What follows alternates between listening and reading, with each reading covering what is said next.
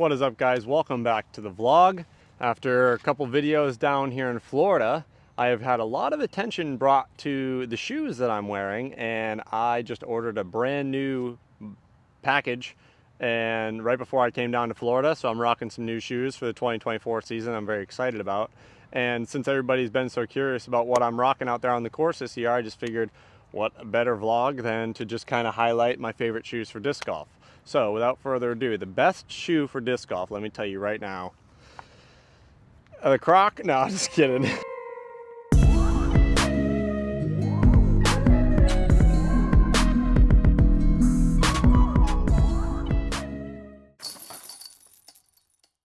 But that is not unfamiliar to some disc golf pro tour players. If you guys know Angus Barstow, he made it on the Disc Golf Network during GMC in 2022 wearing his Crocs.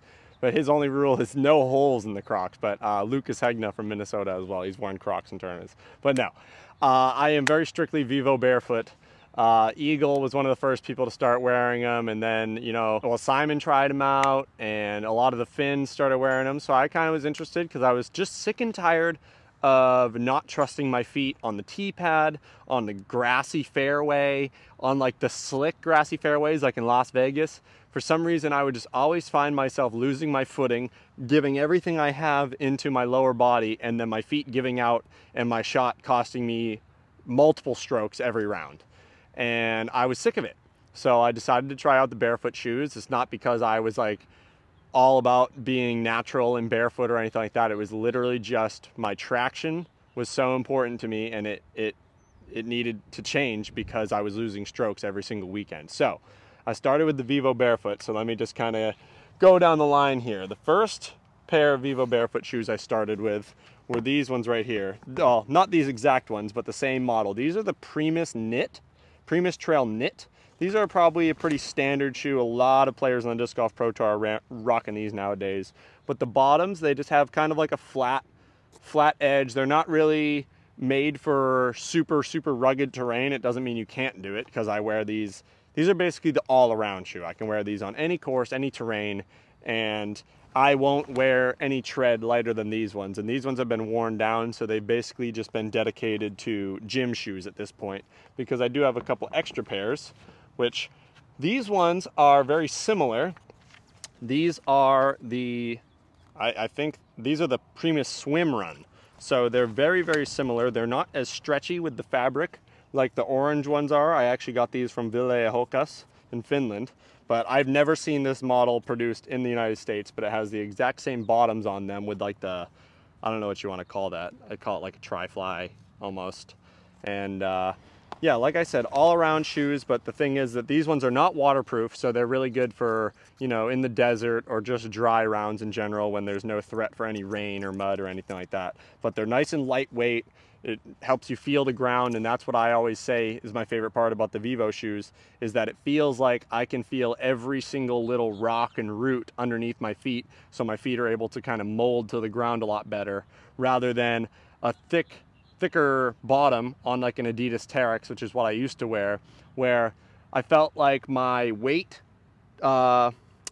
distribution was too far from the ground, that instead of my driving foot going straight down and into the ground, it was kind of moving too much side to side, and that's where I was losing my traction and slipping. But those ones are pretty basic. Something that I have tried out this year that I've been so excited for. I wanted to get a pair last year, it just took me forever. These are the Tracker Deacon. I don't know if they're the Tracker Deacon Knit, but they're very similar to these orange ones. They have the fabric that's pretty stretchy. The difference is the tread. It's kind of similar to like a modern day golf shoe. Not a lot of people wear spikes on the golf course anymore. I wear these when I go golfing, ball golf that is. But yeah, these have been my go-tos ever since that I got them.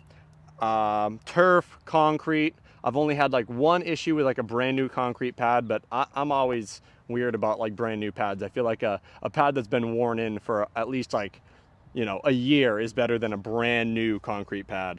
But these bottoms, they just jut out a little more. It just feels like I get a little more traction, especially on like a thick grassy field.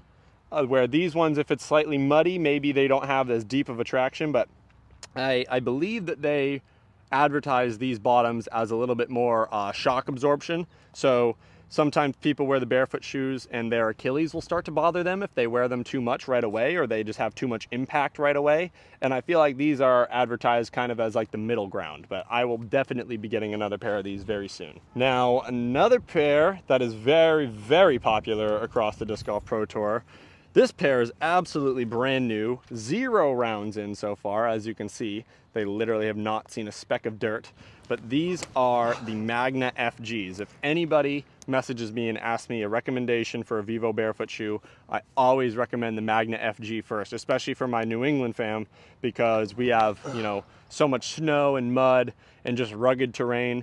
These are like more of like a leather on the outside, so they're waterproof compared to the last 3 that I just showed you, but they still have that same like I said, like tri-fly tread, not too deep, not too heavy, but kind of like an all-around, you get everything you need, waterproof, lightweight, and they're really stylish too. I don't know if everybody else feels that way, but I really like the way that these look when I'm on the course, and this brand new color scheme of navy and black, and this is like a light cream.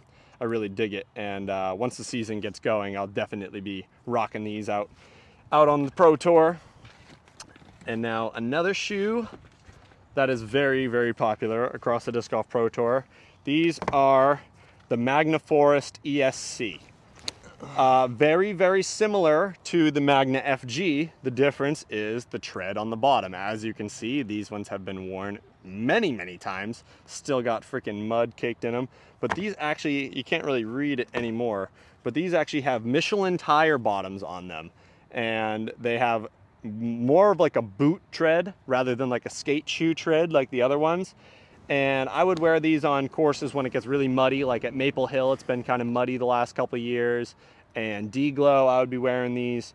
But these ones are basically just a heavy duty version of the Magna FG. And I got these from Simon used in September 2022. And they really haven't shown any signs of like me needing to get rid of them, other than maybe just like a little bit of worn down tread on the bottom. But the Magna Forest ESC, if you want to spend a little bit more money, they're a little bit more expensive than the Magna FG, but I mean, I can't tell you how many rounds I've played in these after I got them used from Simon, and I just think that for longevity, the one-time buy, these might be the way to go. The shoes that everybody has been asking the most about, which happens to be the ones that I wore at Olympus, is these muddy boys. As you can see, I haven't worn them since. They are still just trashed. However, they are amazing. And a lot of people have been asking specifically about this shoe in my Stafford Woods video and my Olympus video. These are the high top version of the Tracker Deacon. I don't know what those ones are called, but these ones are the Tracker Deacon FG.